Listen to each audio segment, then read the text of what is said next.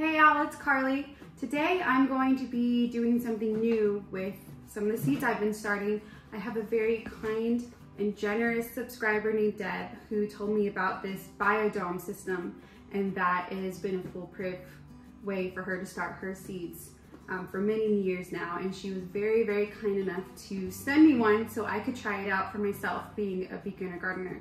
So thank you so much, Deb. That was very kind, and I'm very excited to use it. So what I got was the 40 cell tray. I believe this is the jumbo size. So this is like a styrofoam insert that has all these holes. It comes with a bottom tray to set it in. It also comes with these inserts, which is what you're going to soak. They will plump up and you put your seeds in each one.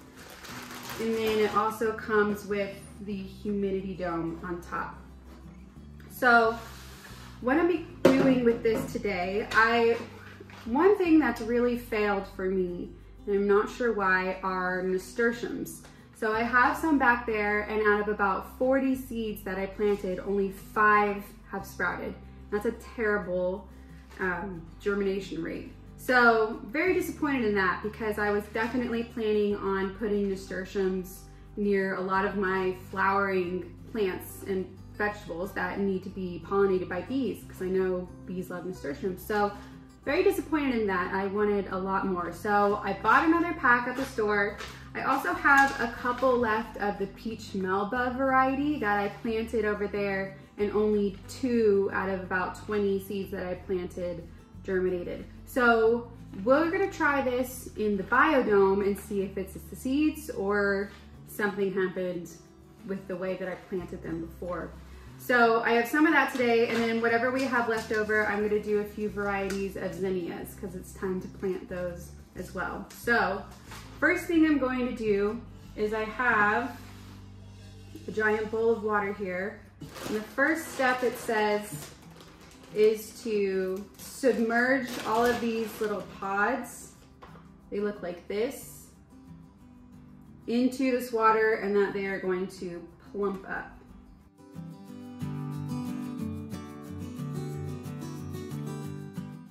All right, I have my little pods submerged. I counted out 40, and there's 2 left over in the bag. So they look like this up close. And then they will just position themselves into the holes. And so this is going to plump up for 15 minutes, and then we can plant our seeds. Now I'm filling each of the spots with the little inserts. It was super easy to fill in. It was really nice not having to fill all of this with dirt and making a mess and pushing it down and making sure that there were no air bubbles or anything like that. So that was super easy. I did notice that there's a hole in the middle of each little insert, but some of the holes are off to the side. So I did notice, and you'll see later on when we have some sprouts, that some of the sprouts are just growing completely on the side of the insert. Some are nicely in the middle, so just be aware of that. But what I'm filling right now are my nasturtiums. The first was the peach nasturtium, which I had a horrible germination rate when I started them before, so we are trying those again. And then these are just some cheap nasturtiums that I picked up from Walmart, so we're just going to do a little comparison.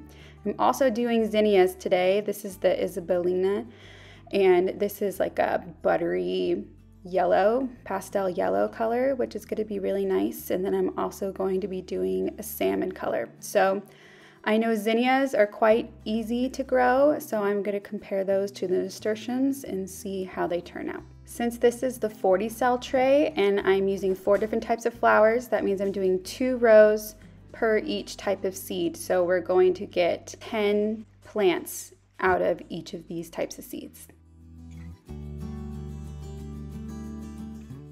Lastly, we're going to label our seeds, give it a little bit of water in the basin, put the humidity dome over it, and then it's going to its new home under the grow lights. So here we are, day 3. This is when I first saw germination, and you can see that the zinnias all almost all popped up, about 80% I would say, but no growth yet from the nasturtiums.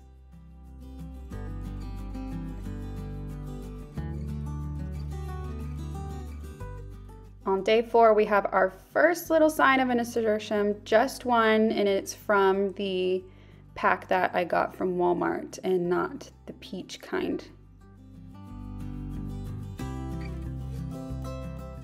Day 5, zinnias are getting a little leggy.